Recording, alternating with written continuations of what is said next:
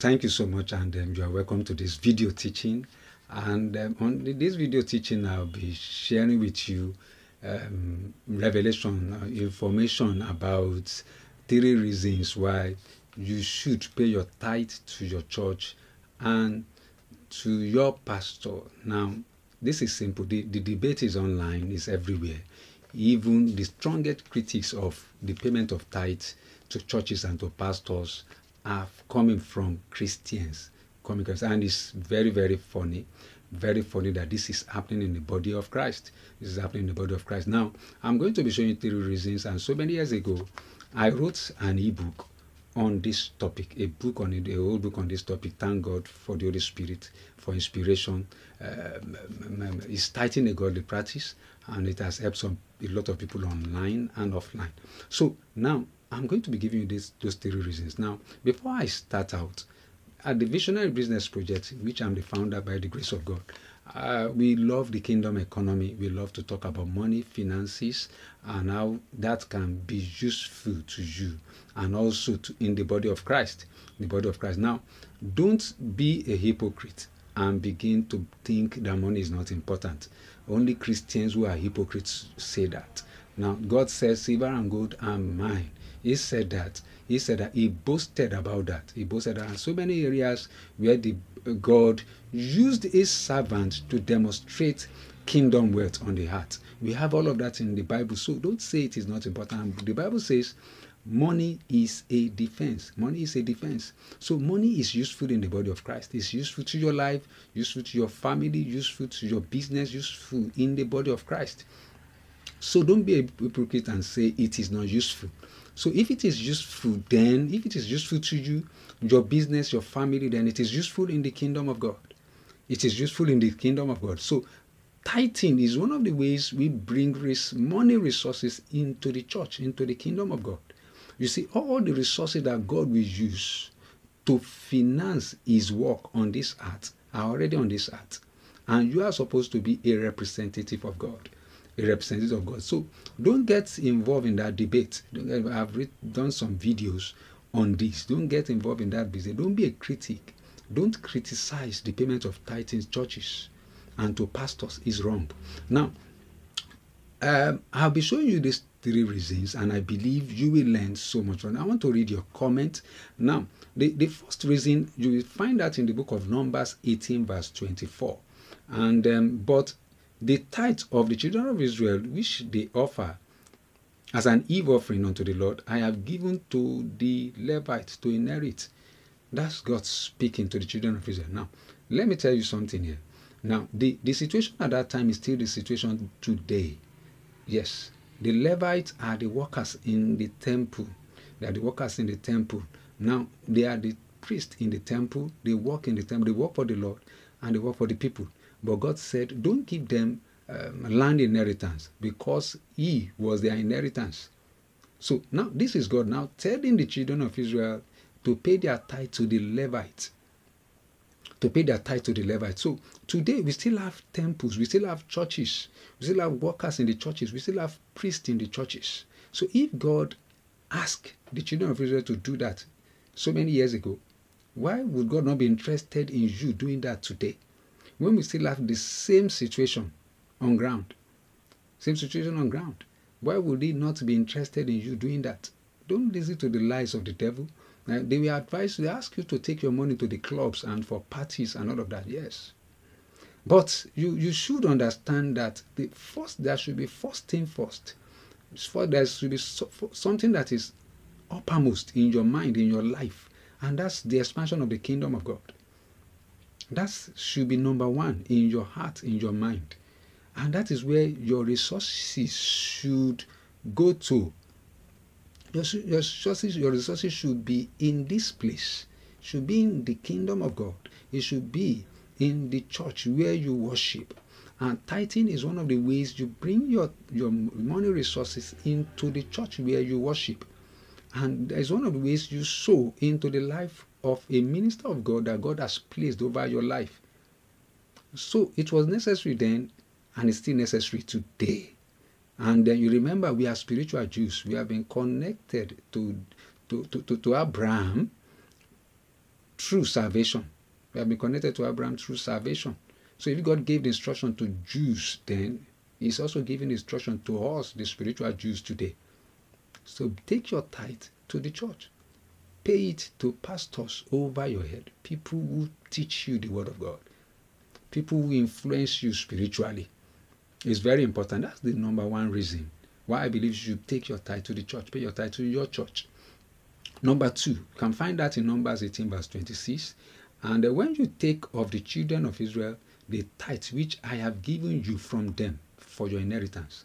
Can you see that statement? God said, which I have given you from them. So what does that mean? It means you are paying the tithe, but God is giving the tithe to the Levite through you. What does that mean? That means you are a partner with God. God is doing that through you. Is it not a beautiful thing if God is doing something through you?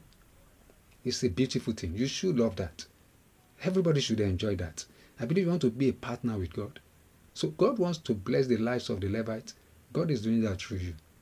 So paying your tithe in the church where you worship is not a sin. It's not a sin. It's a righteous thing. God wants it. God wants you to do it. God wants you to do it. So that is the second reason. Now let us look at the third reason. I'm taking that from the book of Genesis 14 verse 20, very popular story.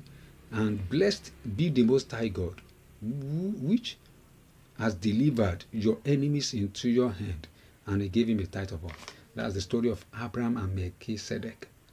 That's the story of Abraham and Melchizedek. You know the story. Abraham did what?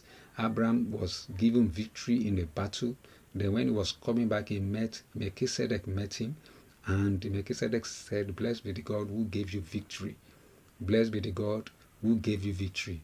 And Abraham, as a form of worship of God Almighty, paid his tithe unto Him.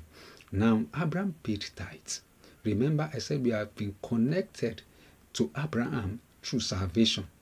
If Abraham did that as a form of worship, we should also do that as a form of worship. Remember, so many people have said, it's the law is gone, this is the period of grace. Abraham paid tithe before the law came into being, several years before the law came into being. So it was a form of worship unto God. God, you gave me victory, you kept me alive, and I'm worshiping you. And He paid tithe of all. He paid tithe of all. So tithing is a worship. Is your way, one of the ways you worship the Lord. One of the ways you worship the Lord. Using your resources in the body of Christ, putting your tithe in your church to your pastor is one of the ways you worship the Lord. It's very important. You should understand that. So when people have argued about 10% today is kindergarten in kingdom prosperity. When you talk about kingdom prosperity, is kindergarten. 10%. So many people I don't even think about 10%. It's small. It's even small. I'm telling you, it's even small, because God can require the all percent from you. I call it the all percent in my book. Is tithing a godly practice? The all percent. That was what Jesus said in the New Testament. Love the Lord your God with all your heart. All. So God can request the all from you. The same thing in the book of Acts of Apostles. The disciples sold their lands and brought all to the feet of the disciples. That's bigger than 10%. That's bigger than 10%. So you shouldn't be arguing over 10% when you spend lots of money in clubs for parties and for unnecessary things. No, this is the end time. This is the end time, and the battle is raging, and God is actually watching out for people who will love His kingdom, the expansion of His kingdom with all their hearts. And one of the ways you can show that is by tithing. And tithing, bringing your resources into the body of Christ. Bringing your resources into the body of Christ. And some people have said, because my pastor is living large and all of that, what is your own about that? If so far you are in that church and is blessing you spiritually, pay your tithe there. Pay your tithe there. You don't muzzle the mouth of the ox that threshes the corn. You don't muzzle it. They're sharing spiritual blessings unto you week in, week out. You should also share your material blessings with the church, with the pastors that are blessing you spiritually. If you think it's wasting your money, it's not your duty. You have done your own duty. God called him. Leave God and him alone. You didn't call him. You have done your own duty. That's the most important thing. And most important, I have always told Christians, you must ensure you worship in a church that God has led you to. You see, you need leading to get into the right place to worship today, because of so many things that are around today. This is the end time. There are wolves in sheep's clothing, I agree. But if God leads you to a church, to a man of God, and you are worshiping there, then you should understand that you need to put your material things there. That is the will of God. You don't muzzle the mouth of the ox that threshes the corn. Paul said, you say, if I sow spiritual things unto you, don't I deserve your material things? Don't I deserve your material things? In the wilderness, God commanded the children, after they left Egypt, he commanded them to come and sow.